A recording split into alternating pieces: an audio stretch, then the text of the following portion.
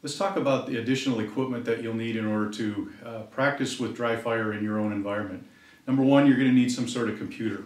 This can be a laptop computer, it can be a desktop, it can be even actually a fairly old computer. The only requirement is that it's PC based, so it has Windows as its platform. We cannot accommodate anything with a Mac. So with that one limitation, this operating software can go as far back as Windows XP, which you'll recognize as being pretty antiquated, all the way up through Windows 8. The reason for that is all the real difficult math and calculations and so forth that are going on are actually taking place inside the simulator itself. And so the computer is really to communicate with the simulator. It's be able to type data in, select from drop-down menus, look at a monitor and that type of thing. So just keep in mind, you don't need a fancy computer in order to run the DryFire. Secondly, you're probably going to want a printer to attach to this. It's not a requirement, but one of the real benefits of DryFire is having all that really nice information that's available. If you have a printer, you can print out the data. You have three options. You can save the data, you can save and print, or you can print it. So having a printer is a nice addition to your setup. Another thing that again is not necessary, but in certain environments becomes pretty handy, and that is a monitor. So in our setup over here, you can see I've got a laptop on a stand over here. That's what's actually controlling my simulator. In my setup, my simulator is right here. It's mounted upside down on the ceiling, and I have a monitor over here. Now again, a monitor is not necessary. It's just an enlargement of what is on your computer monitor. So if you're practicing in your own home by yourself, you probably don't need a monitor. If you're going to be in a team environment where you've got lots of athletes shooting, and the computer that you're running it on is a laptop, that might be a little challenging to actually get the visual feedback to people in an efficient way. Sometimes monitors have that thing where you get off to the side, you can't really see. It obscures the image, and so sometimes having a monitor as part of the system is nice because it's larger, easier to read the data, brighter, and so forth. So a monitor, again, not necessary, can be advantageous in some situations. Additionally, when it comes to mounting the mounting the simulator, a lot of folks like to use a camera tripod. It's inexpensive, can acquire it anywhere. And in that situation, the simulator would be mounted about here, facing the wall on a tripod. Other folks they make their own stands. Sometimes you can see people that make stands that are maybe a foot square, that have a very small profile in the room. And that's kind of handy too, because it's you don't have to worry about the legs from the tripod getting bumped or anything like that. It's a little smaller profile. So we've seen some really elaborate, super fancy setups that DryFire users have used. Some of these guys who are carpenters, cabinet makers, there's some stuff that I envy quite a bit when I see that things that people send in. So it's kind of however you want to use it. In this setup, as I've described, mine is mounted upside down on the ceiling. For those of you that have an environment that allows you to do that, that's a pretty handy way to go. The only thing that you need to take into account is you've got to get your USB cable over and down to your computer, and there are USB cables out there with extenders that allow you to do that. So the system comes with a 6-foot USB cable. That won't be enough to get over and down to your computer, so that's something that you might want to keep in mind. But once it is set up, it's pretty handy because you never have to do anything to it. It's always there, it's out of the way, it's not going to get bumped or anything like that. So for those of you who have a little bit more of a permanent setup, that's kind of handy too. Alright, so now let's talk a little bit about the room requirements, the setup, the different layouts for different sports and so forth. On average, what we say the smallest room that you really want to consider as being able to use a DryFire system in is a room about 8 feet by 8 feet. It can be done, and in this we're talking about trap, we're talking about sporting clays, some bunker. Could be done in a room that area. It depends on a couple things that I'll talk about in a second. So 8 by 8 is kind of the minimum size room that you can get away with. As far as height of the ceiling, That also varies a little bit about what sport you're shooting and how quick a shooter you are. I will tell you that we do have DryFire customers, particularly in the northeast part of the United States, in older homes, that are built before the turn of the last century, that have basements that have pretty low ceilings. And we've got some guys out there, and I say guys, I mean men and women, who are using their DryFire in basements that are probably 6 feet 8 high. So again, there's a few modifications you might have to make if you're in a room that low ceiling, but you can do it. Ideally, if you're somewhere around a 7-foot ceiling and above, that's plenty of room for you in order to do it. Now let's talk about some of the other optimal sizes. A size that is really ideal for an individual user, particularly a trap shooter, is a room that's 10 by 10.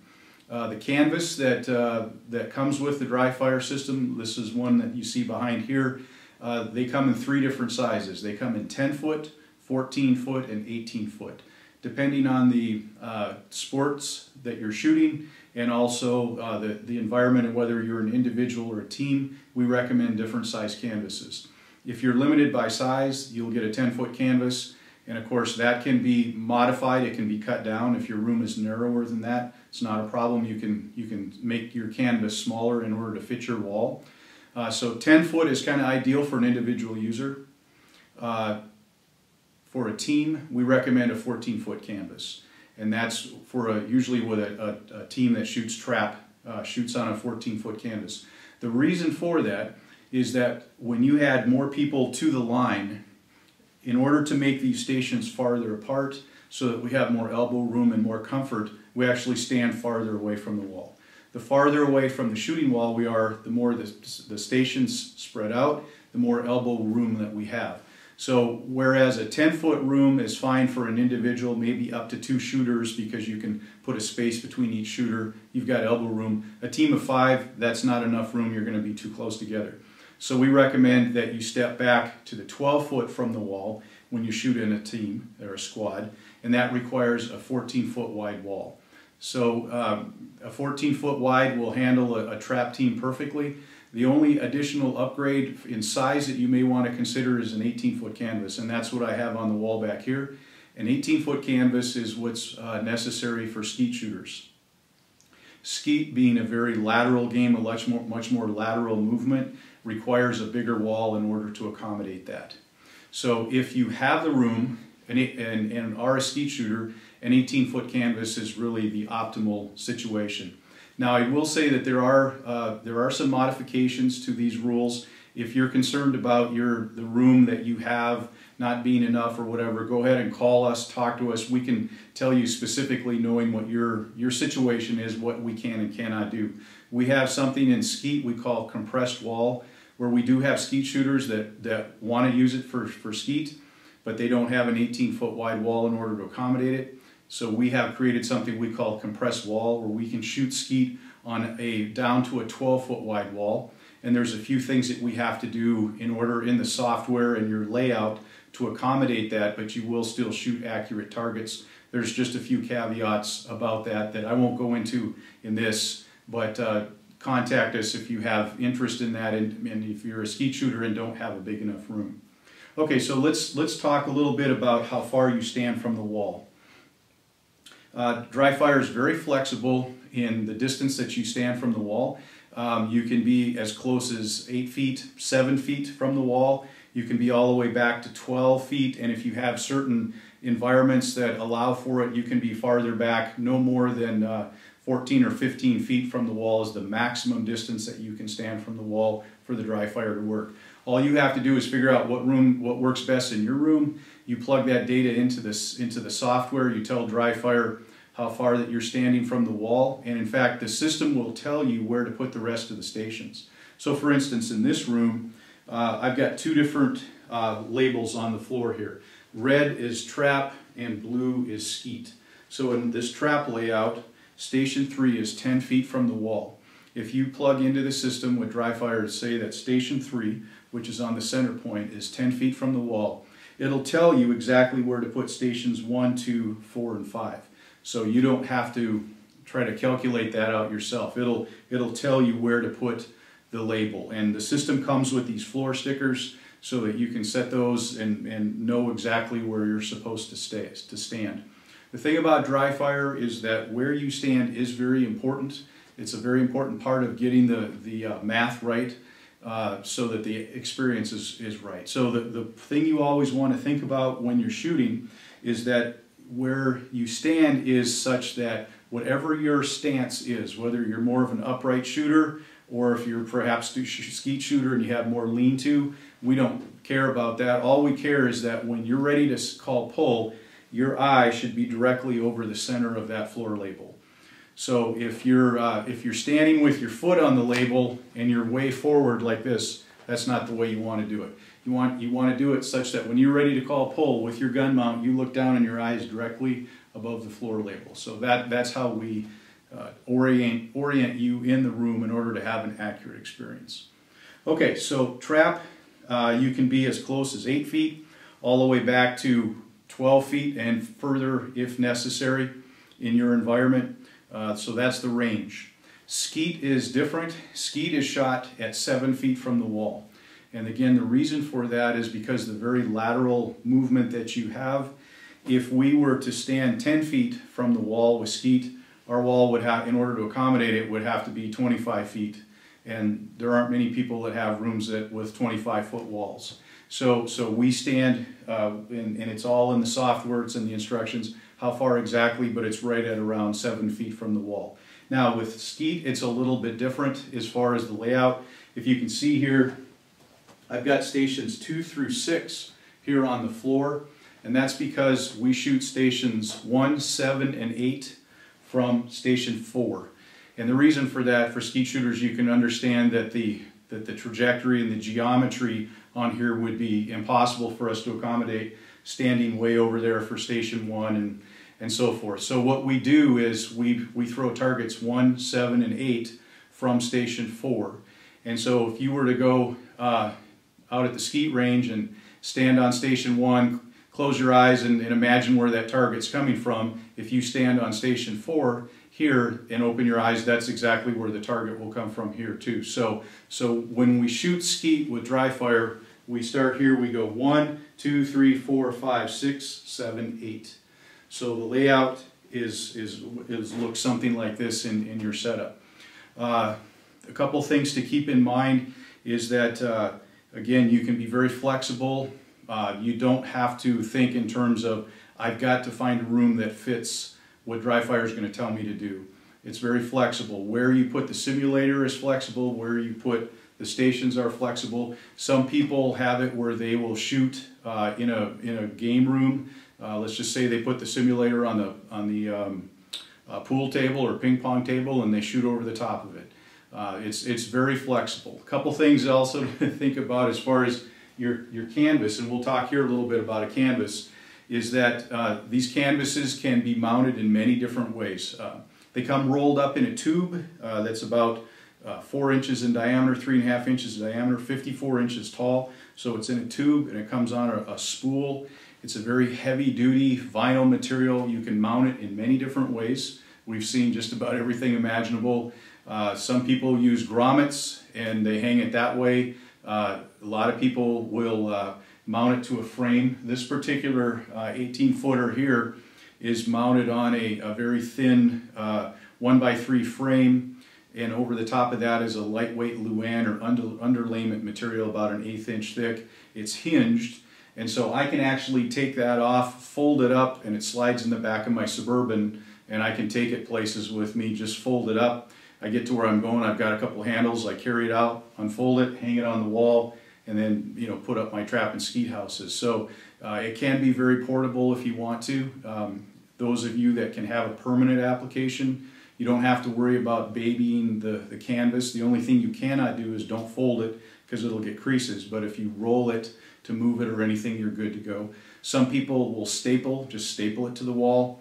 Some people wallpaper it to the wall because it is very heavy duty material.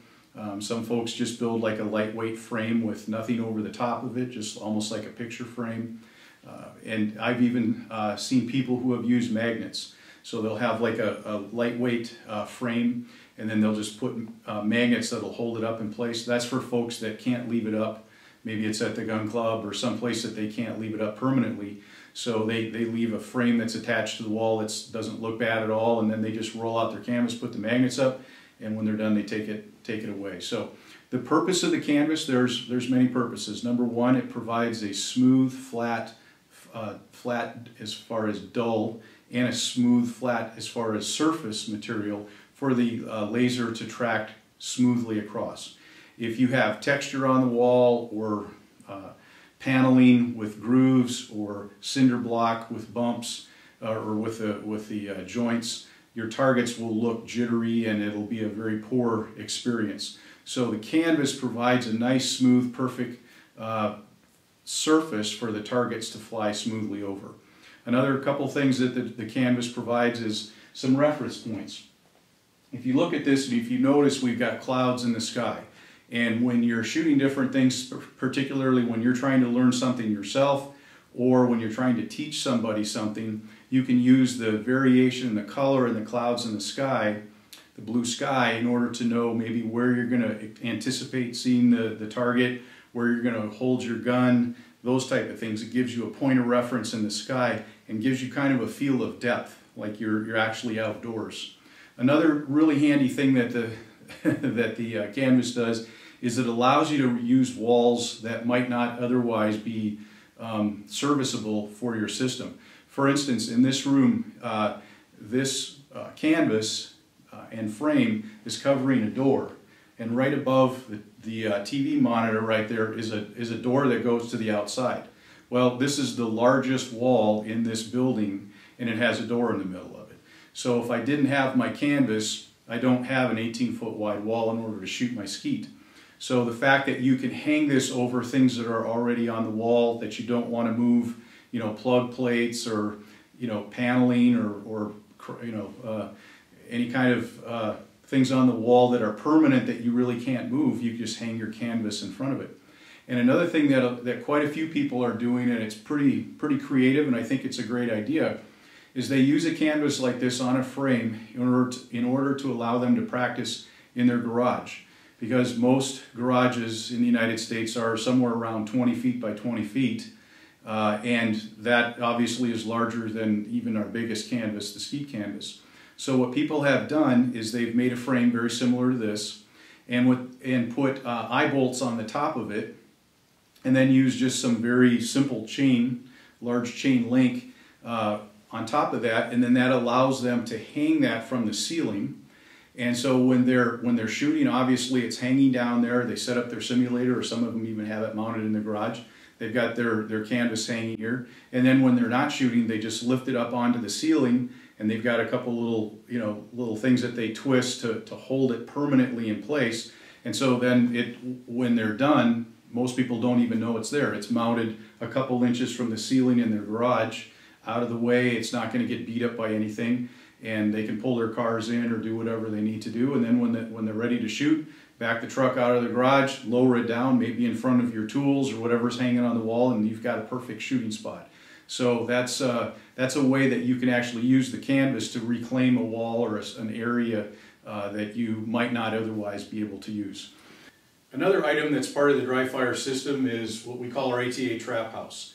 This three-dimensional trap house mounts to your canvas in a way I'll show you here in just a second. What it allows you to do is to get a point of reference. So not only do we have the canvas that gives you a sense of depth and looking out on a trap field, with the addition of the 3D trap house, it helps us when we're trying to get ready to take a shot. So as you rotate across from your stations, the perspective will change and what this trap house looks like, just like it does outdoors. So if you have a certain reference point off of the trap house of where you hold your gun when you're getting ready to shoot, this will aid in that. So it'll look the same to you as it does outdoors. The way this mounts is that we have a piece of metal that this actually comes with the system, and this mounts behind your canvas. Most people just tape this to whatever surface is behind your canvas. So this is against the wall, the canvas is over it. This provides a way for us to attach And what we've got is we've got magnets that are on the back of the trap house. So the magnets hold the trap house to the piece of metal. The beauty of this is that we can slide this up and down, and it'll stay wherever we stop moving it. So like I said, this is to scale from the 16-yard line. If you're wanting to shoot from farther back, we've got two different size houses that are in addition. We've got a mid-range house for those that are in the mid-range and their handicap, and then for those that are farther back, we've got this trap house. And so this is more to scale for those that are back, say from about the 24 to the 27-yard line. So what that allows us to do is, again, the feeling will be more realistic as we shoot. And the reason that we change the scale of the trap houses is that with the DryFire system, when we shoot handicap targets on the simulator, you don't actually back up in the room. We do that for a couple reasons. Most people don't have a room where they can walk 11 yards back. And the other thing is that we would have to have lasers that were much more powerful in order to shoot greater distances to that wall. And we don't want to use those powerful of lasers. So in order to simulate the same as if you were backing up, we do it with software. And what we do is we change the angle and the launch point of those targets. So it looks to you as though you had backed up, even though you are in the same stations 1 through 5 always, whether you threw shooting 16-yard targets all the way back to 27-yard targets. So the way that we make that look more realistic is, of course, we change the size of the trap house to make it look like you've gone farther back. The other thing that DryFire does within the software is, as well as making the angles shallower, just like as you back up on yardage, they appear shallower to you. The launch point is also higher on the horizon. So if you think about it, if you were to go up to the corner of your trap house outdoors at your local club and point at the corner of the house, as you walk back, that house rises in relation to the horizon. Just like when you go from the 16-yard line to the 27-yard line, things rise in your perspective. DryFire does the same thing, and so what it allows us to do is to raise our launch point when we let go, then it's accurate. So this is part of the system. This comes with your DryFire system. So you get you get the metal that goes behind this. You get the trap house with the magnets. The standard is to get a 16-yard trap house because not all people shoot caps or handicap targets. If you are a handicap target shooter, then of course you have the option of getting the other size trap houses. But again, this gives you a very realistic sense of outdoor practice, and as you rotate, to be able to see the angles of this house change is something that feels very natural to you.